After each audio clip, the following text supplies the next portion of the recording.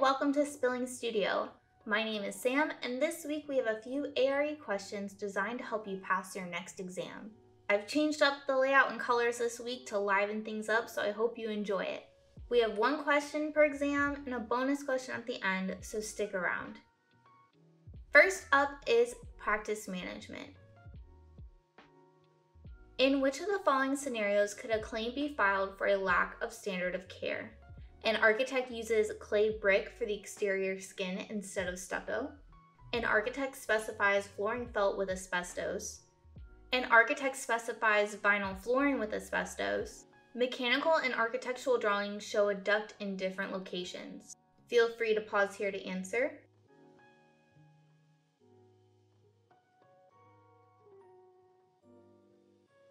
The answer is an architect specifies flooring felt with asbestos. So we're starting out with a tricky one this week.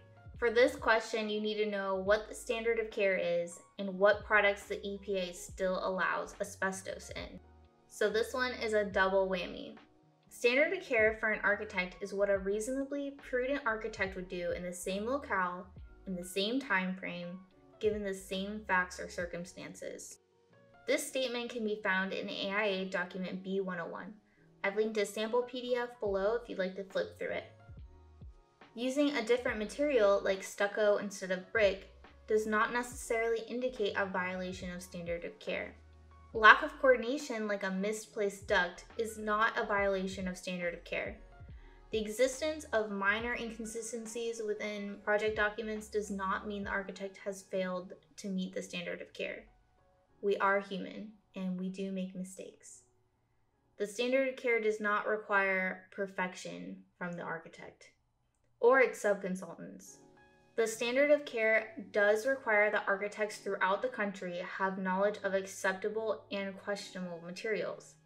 Asbestos is still used in many building materials today.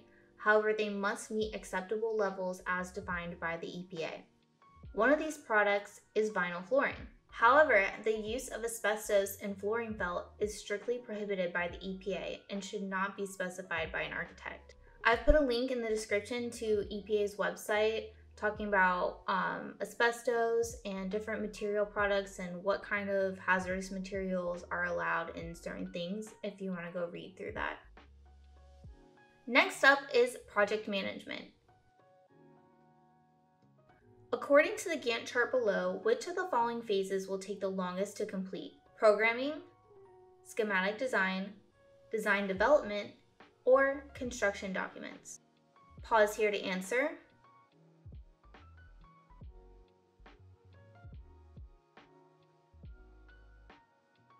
The answer is construction documents. Programming, schematic design, and design development will each take 1 month. Construction documents will take the longest at 2 months.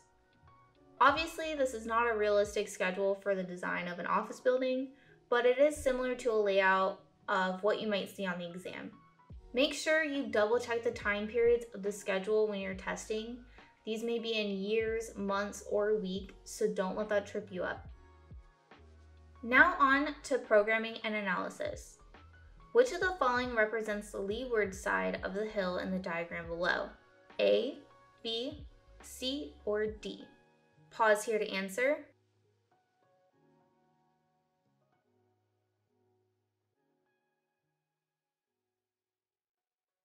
And the answer is D. The leeward side is the furthest from the wind direction, okay? Make sure when you have questions asking about wind that you're looking at where the wind is coming from. That's important. The side that the wind is on, the closest to the wind direction, is your windward side. Off of the ocean is where you have your prevailing winds. Our question for project planning is, which of the following are passive systems? Check all that apply. Direct gain, Trome wall, solar water heating, roof pond. Pause to answer.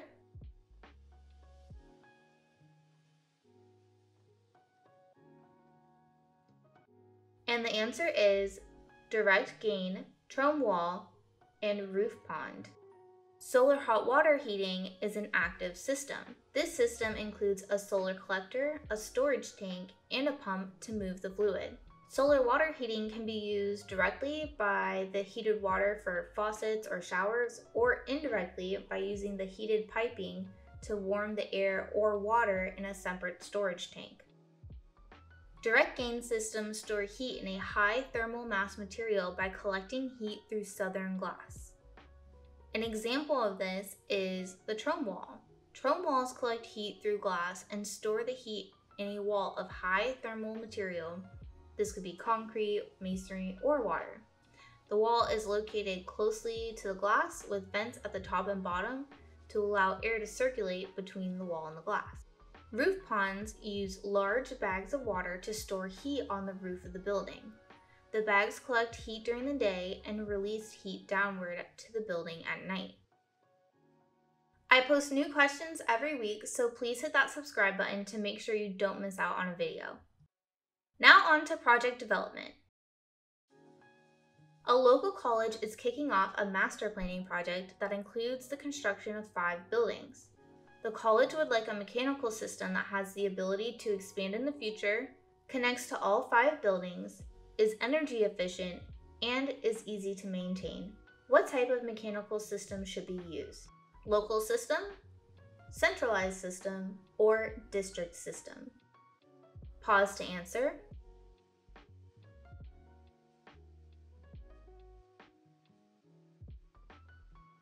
The correct answer is district system.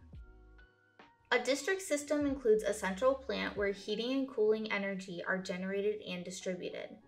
This central plant houses equipment such as boilers, chillers, heat exchangers, and pumps. This system is commonly used in urban areas and large campuses. District systems optimize energy use, reduce energy costs, have the ability to connect to future buildings, and are easier to maintain as compared to local systems since system components are located in one place. Since this question asks about servicing 5 buildings, centralized and local systems are not the best options. Local systems only serve one room or zone and are more difficult to maintain for this reason. Centralized systems are cost-effective in large buildings and can be expanded relatively easily, however, it is not the best option for servicing 5 buildings. Next up is construction evaluation. An architect receives a shop drawing of millwork for a project currently under construction. How should the architect proceed? Check all that apply. Review installation procedures, select material color, verify quantities, review for conformance with design intent, review measurements. Pause here to answer.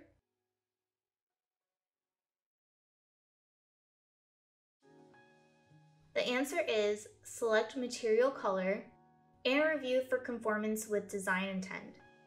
The architect is only required to review submittals for conformance with the design intent. The architect's submittal review does not represent nor make the architect responsible for reviewing installation procedures, verifying quantities, checking measurements, or completeness of details. If a decision on color or finish is required, the contractor must provide the full range of manufacturer's options for the architect to make a selection. Many times the contractor is also required to submit a physical sample for the architect to review. Now on to our bonus question. An owner has hired an architect to design their dream home. The owner does not have a defined vision and has multiple different design types they'd like to explore. This will require the architect to create multiple design variations for review. Which of the following compensation types will ensure the architect is fairly compensated for the time spent on this project? Stipulated sum, cost plus fee, construction cost percentage, unit cost, or fixed fee? Pause to answer.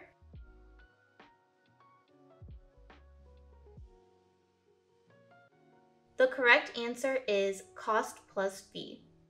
Cost plus fee is exactly how it sounds. It compensates the architect for time spent on the project, including expenses for salaries, benefits, and office overhead, and a predetermined profit percentage. This method promotes transparency with the owner and allows for control and potential cost savings for the owner. In this scenario, the owner does not have defined project requirements.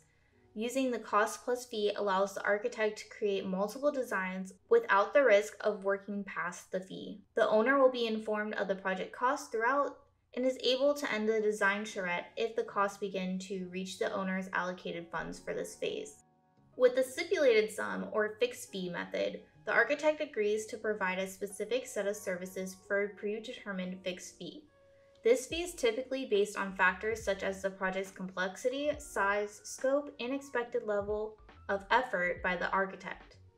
Since the owner does not have a defined project scope, this would not be the best option. The construction cost percentage method bases the architect's compensation on a set percentage of construction costs of the project. If during construction the cost of the work increases or decreases due to change orders, then the architect's fee is adjusted in proportion to that change. This method is not typically used today since it incentivizes architects to keep construction costs high, and a small project that costs less may require the same amount of effort from the architect as a larger, more expensive project. As I mentioned before, since the owner doesn't have a defined project scope, this would not be the best option. Without a defined scope, construction costs cannot be estimated and it does not take into account the early design works of multiple charrettes. The unit cost compensation method is based on a definable unit associated with the project or deliverable. This could be per house in a neighborhood development or per room in a hotel or a hospital. This method is best used for projects with repetition. Since this project is only one house with varying program, this would not be the best compensation option. That's our questions for this week. Remember to check out in the description for links to some of the AIA contracts covered in this video. I've also linked some of my favorite study books, so go check those out. Let me know in the comments what subject areas you're struggling with, and I'll do my best to cover it in the next video. Thank you all for joining. Please subscribe and good luck on your next exam. You got this!